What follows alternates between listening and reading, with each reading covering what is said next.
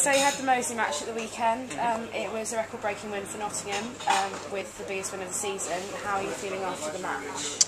We're pretty disappointed actually with parts of the game. We didn't think defensively we'd done as well as we would have liked. I think we did score a lot of tries, and we wouldn't want to gloss over that. It was there was lots of good things in attack, but defensively we conceded 3 tries, and we missed more tackles than we should have. And that's really been the focus this week, is getting the detail right so that we can perform properly for longer periods and not give the opposition a chance to get momentum.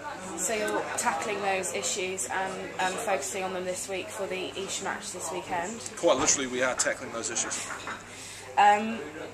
Has there been any progress in the injuries since the Moseley match?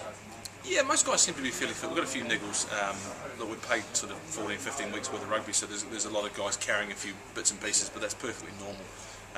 We might well have a couple of guys available this week for selection who've been out for a bit long term. Kieran Hallett likely to be back, Reece Crane likely to be fit to play. So there's a couple of other options for us there, which are good.